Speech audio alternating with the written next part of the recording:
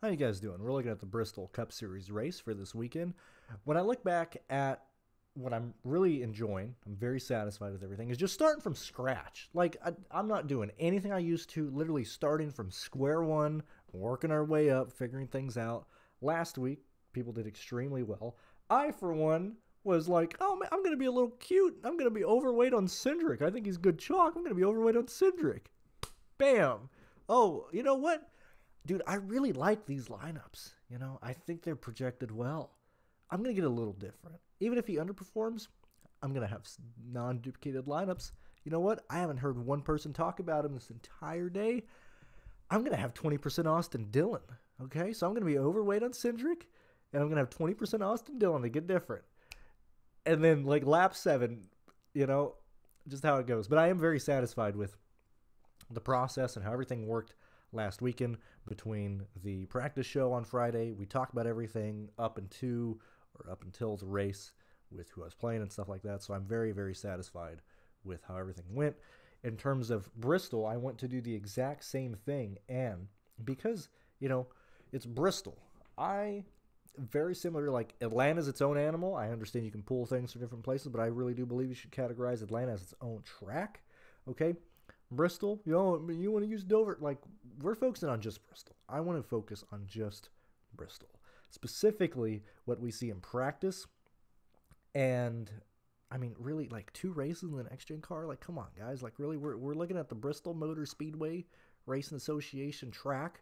We've only had, like, seriously, we're gonna do this twice so we can show you. Like, really? You want me to use data? I understand some people do well. I understand some people do better. But, like, seriously, Kyle Busch, like, really?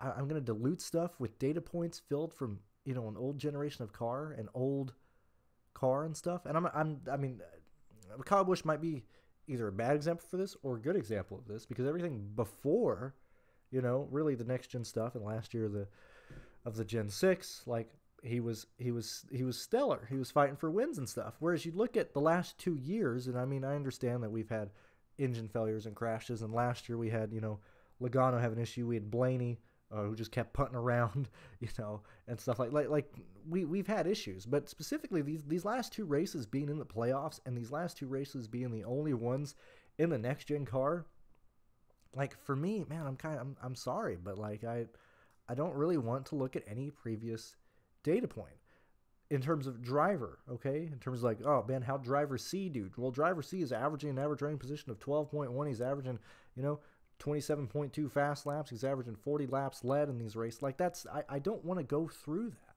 For me, I look at, and we can look at this in 2 ways, but, like, for me, I look at what is going on this week based on practice, based on kind of just recent form of how everybody's kind of doing. Like, I don't care if he was the fastest car at Las Vegas. What is this guy looking at here in Bristol? Did he unload off the trailer? Is he at least competent? Where is he at in terms of speed? Bristol is an awesome racetrack, even with these short practice sessions. I understand we're going to have, the traction come out and sprayed. We're going to have the 2 different groups and stuff. But even still, you can tell if somebody has a good car or a bad car based on how long they're staying out, based on what they're doing. What is going on over here? Hold on. Sorry. Like, the fact that these are 15-second laps. Okay, dude, man, we do 4 minutes of practice. 4, 8, 12, 16. We're at 16 laps in 4 minutes, okay? Like, that's a significant amount of time, whether it be in the race. Hey, you get the lead, you stay out, or you take 2 tires, you get the lead, you lead for 4 minutes. That's already 16 laps. That's already potential, like, 8 fast laps, Like, time here at Bristol is huge. And more so, in my opinion, it's not even driver situation. I think when we look at the 2022 optimal lineup, it left, or I don't even know if it was played, but the optimal lineup, I think, left $800 on the table. Past that, we're typically seeing either $200, $100, or the full $50,000 in salary used. Okay, so we're not seeing a situation of, pivots working out or pivots off of this or off of that or whatever. It's literally, you have to jam in as many of the fast lap leaders and the lap lead getters and anybody basically scoring over 40 points other than your punt play. on the bottom. And so, like, when we're looking back at, like, previous optimal lineups or who's been optimal and stuff, well, a lot of that is very much price dependent. And we're looking at a lot of the RFK stuff. We're seeing that they were mispriced or underpriced, certainly compared to what we are now. And so, like, at least for me, I don't want, this is me speaking, yet again, starting from square one, approaching these short tracks. I haven't liked, specifically Bristol. God knows I hate this track for DFS. I'm starting over, man. I don't want to come in with any,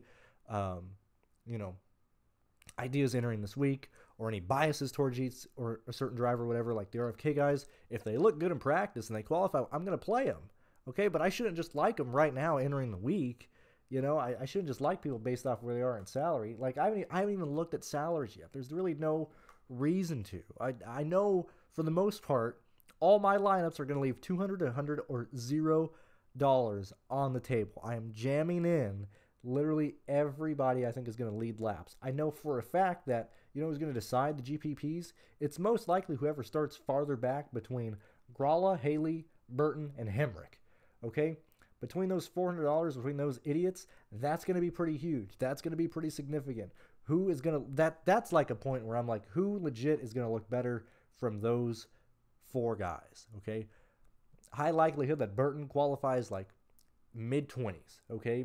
High likelihood we have Haley and Gralla starting in the 30s. Real chance we have Hemrick starting like 26th, 27th, okay? So based off of that type of stuff, it makes it really hard. And I'm not trying to like predict where these girls are going to qualify, but like really, we have to try and figure out what we're doing like salary-wise in my punt play in a race that is multiple hours long with 500 laps, and we typically see a lot of people go laps down in this event if you start in the back of the field. I'm punting whoever is starting farthest back between the four cheapest guys, okay? There is no reason to worry past that. Once we get to that, then we can chase all the lap leaders and stuff that we want. Going back to this, okay, yet again, I don't want to use, this huge data point because this is going to be like, man, Kyle Busch is looking pretty good, like we've seen, based on the other stuff that we kind of looked at last week and of where Kyle Busch has fallen in line at, like we understand that Kyle Busch is most likely not going to compete for the win, not going to compete for a top 5 this week, and so when I look at Bristol here and we look at specifically the last 2 races, this is the only data set in terms of track history that I would want to look at, okay? Yet again, caveats are these are playoff races. These are the only 2 races in the next-gen car here. These are situations to where people were either trying to like do a slam dunk play or stay in the playoffs or advance to the next round. Excuse me.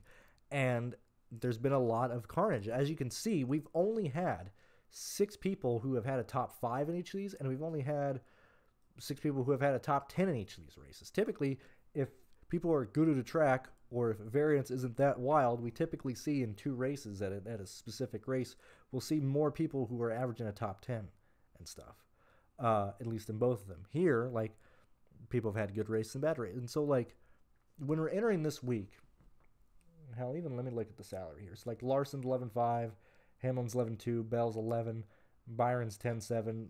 I'm telling you right now, yet again, we're punting at the bottom of the salary.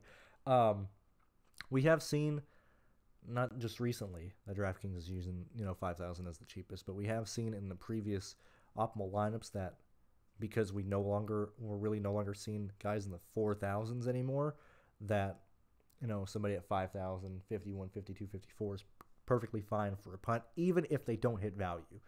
We're seeing the value plays be optimal at, or the punt plays be viable at, 22 points, 24 points, I'm pretty sure. So, like, even a 5X is not even needed. It's literally jamming in whoever leads laps. And for me, because at this point, it's like it's Bristol. Like, I suck at Bristol. So, like, I'm a content consumer this week, okay? And this is the one point that at least for me, whenever I explain things and talk about them, especially in live shows and stuff, I at least inform you of why I've come to conclusions or why I like certain drivers or why I don't like certain drivers and stuff like that. I hate it. And especially a Bristol race with this many laps, I hate means on projections. That doesn't help me at all. I'm speaking as a content consumer here, okay? If I'm looking at SaberSim, if I'm looking at other projection sources and I see like 7 people projected between 49 points and 45 points, that does nothing to help me out. That does nothing. Do you understand like how that doesn't help at all, okay? I want to figure out who has, you know, like who has the best chance of being in the top 5 at the end of the race, okay? That's the main thing we're focusing on, okay? And why is that so difficult? Because we have pit strategies. We've had not even just pit strategies. Some people staying out depending on when yellows comes out, depending on how close they are to the stages. We've seen guys who have made optimal lineups not get the lead until late in the race due to pit strategy, due to where yellows come out and stuff like that. Like Bristol is such a hard track to predict and build for. That's why, you know, Bristol certainly in the fall is used for so many huge tournaments on DraftKings. I think the King of the Speedway used to be decided at Bristol and then Homestead and stuff. But like that's why it's so wide open. Okay, and so when we're building lineups, okay, yet again, we're punting at the bottom. That's just how it is. So we're building lineups with 5 positions, okay? 3 of those are most likely guys in the 9 and 10K range, if not all 3 above 10K. When we're looking at where these guys are, Bell, 11,000, Larson, 11.5, Chris Buescher, who has shown up a lot in these races recently. I believe he was like 6K in this first year, or in this first year in 2022. Yet again, you know, finished 4th last year. Like, okay, yeah, he's $9,800. Like, he needs to lead laps. It's literally, if you don't lead laps, your lineup is dead. Like, I think that's why Bristol is so frustrating. I don't know, man. I have such a hate relation. I just hate Bristol from a DFS perspective. Because if you have 5 guys in your lineup, okay, and you miss one of the lap leaders, okay, well, the optimal is gone. You're not getting the optimal lineup. You can still cash, and yet again, when you're throwing darts trying to hit whoever leads laps, you know, if you throw 4 guys who realistically have a chance of being in first and getting the lead on pit road or whatever happens, like you have a good chance of landing on at least one of them, okay, and you can cash there, especially when it comes down to ownership as well. Like if, you know, yet again, Kyle Busch is showing up as like a fantastic play based on all his other stuff. But let's use somebody like Logano. Where's Logano falling in line at? Somebody who's just been like god atrocious. He's got to be down here. It's like Logano, for example, here. This is much more, at least for Bristol. And I understand I'm not mentioning much in terms of, you know, my usual thing, but this is Bristol. I think it's its own animal. When we're looking at how horrific he has been, starting position wise, practice wise, okay, everything is showing let's not play Logano, let's not do it. Whereas at Bristol, I'm much more open, especially now where I'm at, 'cause I know I've missed on Bristol before. I'm much more open to playing ugly plays, especially if the ownership is not there on somebody like Logano. I think Logano makes a amazing tournament play.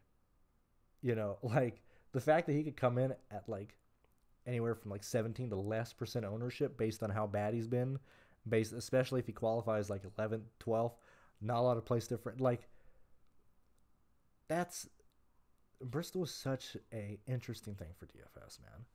Yet again, when we're looking at optimal lineups and stuff, when we look at the optimal lineup, you can play the optimal lineup. It's just jamming in literally every single lap leader you have with whoever you can afford, or based on like you just play the raw points guys, because you're most likely going to have, you know, a score that'll fall anywhere at the end of the race, lineup wise, that'll fall anywhere from like 470 to probably like 530.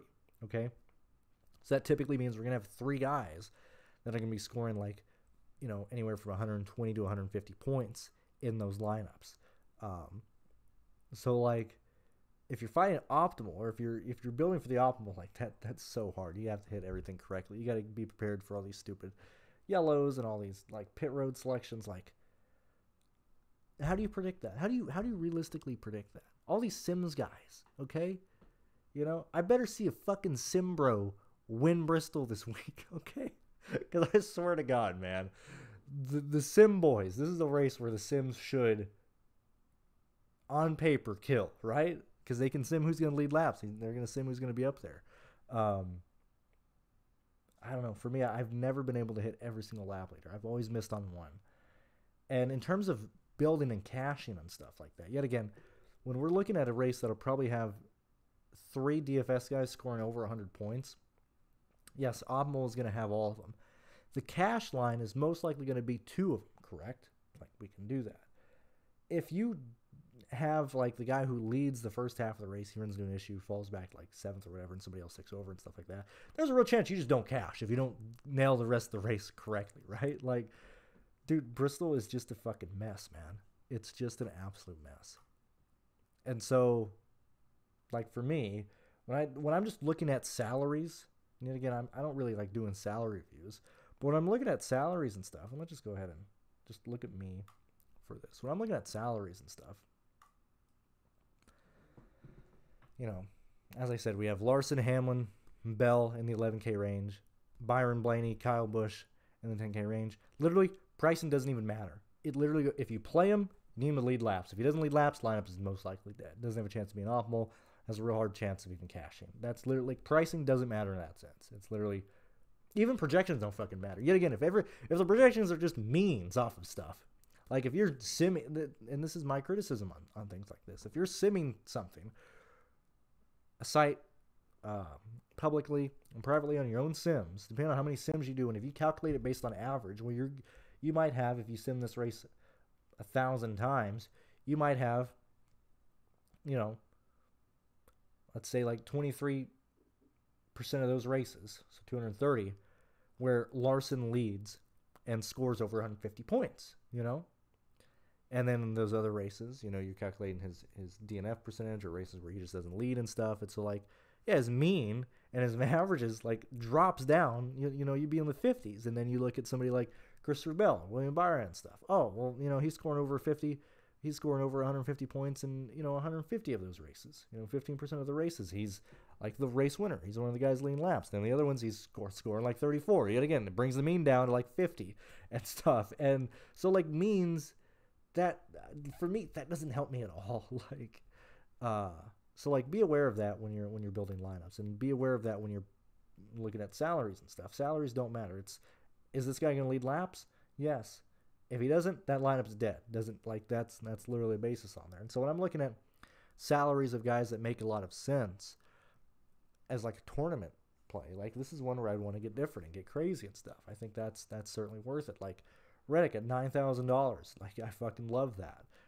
Truex 88, Chastain 85, you know, Elliott, Gibbs, Wallace 883, 8,000, 7,700 respectively on those guys. Like, the 9K range has a really good chance of leading laps and being up there.